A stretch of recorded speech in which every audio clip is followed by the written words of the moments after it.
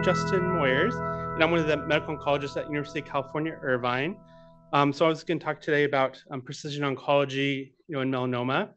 One of the interesting things is today is actually World Cancer Day on February 4th, and so I guess this was developed about in 2000, just kind of to recognize research and raise awareness for cancers. And one of the in melanoma, many of the treatments for the immunotherapy and targeted therapies have translated into successes in other cancers, and so that's kind of one of the things to think about too. So outline brief what we're going to discuss today. I'll have a brief caveat and then discuss what is precision oncology, and then kind of as a practical example, I invented a fake NGS, and we were just going to go over those results and the potential options that people would have based on that. And so the caveat, and somebody might discuss this later today, this DREAM-seq trial for people with metastatic melanoma, immunotherapy should be probably given to all patients first, as long as they don't have a reason not to, because they do better on average if you give immunotherapy first. So that's just the caveat. And how do we define precision oncology? So the definition I like to use best, this one borrowed from Sabaya and Kurzrock about the right drug for the right patient, the right drug at the right time for the right patient is kind of the goal. And how is this done? So the traditional way is that you look at the tumors based on what tumor type they have by the side of the tumor. And the goal, precision oncology, is not only to recognize the side of the primary tumor, but also look at the genetic information and use those to develop and place therapies that may work for them.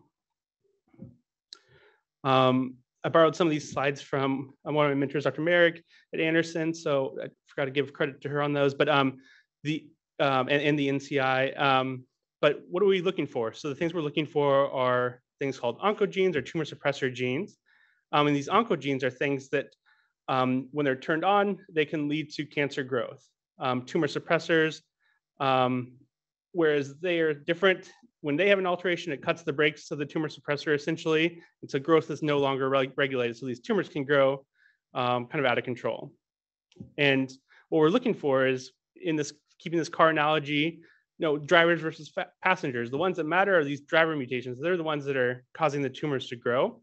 And activating mutations in the oncogenes are the ones we're looking for, or inactivating alterations in tumor suppressor genes. And so then going on next to next generation sequencing of the DNA. So how does this work? So commonly what will happen is this next generation sequencing, also called NGS, is done by several companies. And many academic institutions have their own proprietary processing. And so they take the tumor, they process it into its DNA fragments, they analyze it, and they give out a report. And that report may give some options for some potential therapies, or kind of tell you some prognostic information if therapies are going to work or not. And so this is this NGS that I made up. And so I'll kind of go over this. This is not any specific patient information or anything, just as that caveat as well. So the first thing we look at are these genomic variants. What are they? So they're usually a change in one of the base pairs in DNA that causes a change in the amino acid and how the protein works. The next thing we look at, although uncommon, are these fusions and copy number alterations. I should say alterations. And how does that work? Specific genes have number of copies. The more number of copies of a gene, the more proteins made. And so we look at some of these copy alterations as well. The fusion picture, I think, got lost accidentally, but those are things where specific portions of the genes are interposed into places where they shouldn't be. And then lastly, there's the immunotherapy markers, which we'll talk about more in a second. So in melanoma, the traditional things that we think about are in this kind of picture graph, where we have all these little proteins that are being made and turn on and off each other. And so the big ones that we know of are the ones in the blue that are the BRAF, MEK, and RAS that I'll talk about more in a second. And then there's a couple other ones at play, including this P10, PI3K, AKT, and then in uveal melanomas, this GNAC. About half of those have that, and about 15% of melanomas has NF1. And so we'll talk about, these are the ones we're going to talk about. So we'll go from there. First, for classes of BRAF alterations, there's 3 different classes. The one that's most relevant is the class 1 alterations that include the V600. So this is the one we typically think about for people who get BRAF treatments. These are the ones where the treatments work for sure. And so we get those a green light. The next ones are the atypical. They're class 2 or class 3. The class 2 have non-V600 mutations, and they still have their protein working. Their kinase is activated, so the protein's still working somewhat, and they form these BRAF dimers. So 2 of these BRAF proteins come together, and we give those a yellow light because sometimes the treatments work, sometimes they don't, and I'll show that in a second. And then class 3, these are the ones where those treatments that we have so far don't seem to work. And so they are also not V600, and they have a whole host of different changes. And so these are kind of the 3 ones that we think about. Class 1 are definitely a go. Class 2, sometimes go. Class 3, probably not going to work.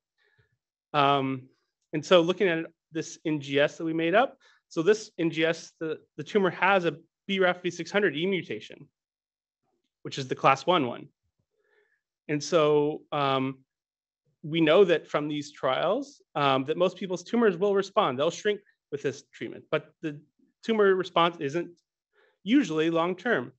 But there are some people who have this very long, good response. So this is the Kaplan-Meier curve, like Dr. Sai just explained. And we know that at 5 years, there's still around 30% or a third of people who had a good response to these drugs that have probably a long-term remission. And then even better, if you look at the people who had this kind of pooled analysis of what their best response was. So in green is the people who had a complete response. And those are the people who tend to do the best. They're ones who have their tumor completely shrink down to nothing on the CT scans. And at 5 years, if that happened, the majority of them are still doing well with their melanoma. And so this is with dabrafenib and trametinib. When you look at, there's 3 different combinations usually used. Incrafenib and binimetinib is another combination, same good results. And then the other thing we think about is brain metastases. So we know that immunotherapy works for brain metastases, but also these pills do. And so this is one of the major studies where they called COMBI-MB. They use the dabrafenib and trametinib, and it works and shrinks brain tumors, but not usually for a substantial amount of time. Next, we're going on to the atypical or the class 2 mutations. And so these class 2 mutations, which sometimes people will get on their NGS, they respond to treatment with trametinib and dabrafenib and trametinib as well. In this study, published in the JCO several years ago, 7 out of the 38 patients had tumor shrinkage while they were on these treatments. So not nearly as good as the V600, but still, there's some people who have tumor shrinkage responses, and this Kaplan-Meier curve shows that same thing. And then one of the other things we always like to point out is, there's, like I said, there's 3 different combinations of these BRAF and MEK pills, and they each have different side effects. So it's kind of a, you choose one, start with one, and if you have the side effect, you can always go to a different one. And so what this chart shows I really like is the pink is the dabrafenib and trametinib, maroon is vimorafenib and cobimetinib, and the orange is incrafenib and binimetinib. And so you see that people who have lots of fever with the dabrafenib and trametinib, but less so with incrafenib and binimetinib. People have less joint pains with the vimorafenib and cobimetinib, but more than the other 2 drugs, is what I meant to say. And so you can kind of pick and choose which side effects you have. If you have a side effect, you can always switch to one of the others. And then what do we have? Moving past BRAF. So the first thing we think of, this was kind of published in the pre-checkpoint time, is that KIT alterations, which are seen in about 10% of melanomas, more often in acral and mucosal. So the melanomas like in the nose, throat, or feet. And in a study from that, about 10 of 43 patients, or 23%, had a partial response. So they had tumor shrinkage while they were on this imatinib, this KIT inhibitor. And then to give a plug to Dr. Sai, she has this trial that's enrolling patients for this KIT mutant melanoma that's hopefully going to expand to more of these consortium sites. NF1 is another alteration we can see sometimes on the NGS. And this sometimes tells us that people have had their melanoma mostly from UV damage, sun, and that they may respond to upfront immunotherapy better than other patients that don't have this NF1 mutation. So that's kind of a good marker. The next marker we think of is this NRAS.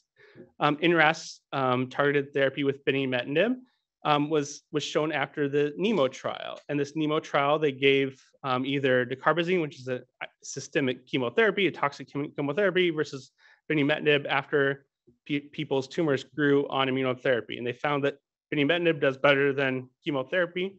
So that's another option after immunotherapy isn't working any longer. It's actually the same thing. And then the other thing we think about when we look at the NGS is the tumor mutational burden, and how that's measured is the number of mutations per every million bases in the DNA. And so we think that above 10 is probably high. Maybe in melanoma, the cut point should be a little bit higher. But there's FDA approval for immunotherapy for any types of tumors that have a tumor mutational burden greater than 10. So this 30 puts them in the 90th percentile, and it's a high number. What is tumor mutational burden? So why do we think it works with immunotherapy? Tumors that have high mutational burdens, they are making their DNA quite messily, and that can cause to increase T cells to react to it and cause the tumor response. And then this also just shows how high melanoma's tumor mutational burden is that it's up there where I put the yellow star, higher than pretty much all the other cancers except for a couple of subsets of colorectal and squamous cell cancers actually have a higher. And so those are the genomic alterations I was going to talk about. The next thing is kind of a rare subset of these fusions in melanoma. So fusions are not common in melanoma, but there's several drugs now that have a tumor agnostic. So whatever tumor you have, you can use these drugs approval in that we're going to talk about. So in this data from the AACR Genie that pulled of the tumors, about 700 tumors that had their tumor DNA tested, almost 10% had a fusion. So about 9% had a fusion that they could potentially get a treatment for. So the most common one is the BRAF fusion. So just like the other alterations, you can get a BRAF fusion, put two different proteins together to make this fusion product. And these BRAF fusion products have a dimerization domain that does activate that whole pathway. So it still causes that pathway to grow and causes the melanoma to grow. There's some case reports. So case reports are kind of the lowest level of evidence, just 1 or 2 patients, where we use these MEK inhibitors to shrink the tumors. And in this specific case report, this BRAF fusion given trametinib had tumor that shrunk for several months. Another recent approval, this is FDA approved for any patient who has a TRK fusion, is these NTRK drugs. So larotrectinib is an NTRK inhibitor, and it was done in the study of phase 1, phase 2 study of all tumor types. And in that first study, 2 of the patients had melanoma. And if you see that green line, the further down it goes, the better the tumor shrank. And one of the people had 100% response, another had 70% response of their tumor shrinking from the baseline. And so these are drugs that if the patient has the 1.5% of patients have NTRK fusions and melanoma, if you're one of those ones, and you can possibly try this drug. There's also a separate NTRK inhibitor called entrectinib that's also approved for that same reason, but that trial didn't include any melanoma patients, so that's why I show the larotrectinib data. ROS1 fusion. So this is a common fusion in lung cancers, and it's not common in melanoma, except for a specific subtype of melanoma called Spitz melanomas. And it's present in about 9% of those. It still activates that same pathway that all these BRAF drugs are acting against. And you can use a drug called crizotinib, which is a ROS1 inhibitor, or even that prior entrectinib as well. This is an example of a person's PET scan. It's all those black dots in kind of the upper torso and lower torso, and those lymph nodes are lymph nodes that the cancer is in, and those went away after somebody was on a crizotinib inhibitor. Sorry, that should say, yeah, ROS1, not MEK inhibitor. Sorry about that. And so that's another option. Again, case report levels, the lowest level of evidence, but still kind of an option if there's not better options. And then another thing that's coming out is pralsetinib. There's another RET inhibitor as well, but these are RET fusions as well. Not very common in melanoma, but there's been, there's a couple cases of it. So that's another thing you can consider. So that's kind of the overview I have today of the targeted therapies you can consider. But why doesn't it always work? So this is a good picture of, why do these targeted therapies don't work? Couple reasons. Tumors are not homogeneous. They're not all the same everywhere. So some tumors have different mutations within even the same tumor. And so it might kill part of the tumor, but allow the other part to grow. And so this is why we're always trying to think of new drugs and new combinations for people who have tumors that don't respond to the traditional treatments. And so with that, I'll end it on this sunset. Okay, thank you.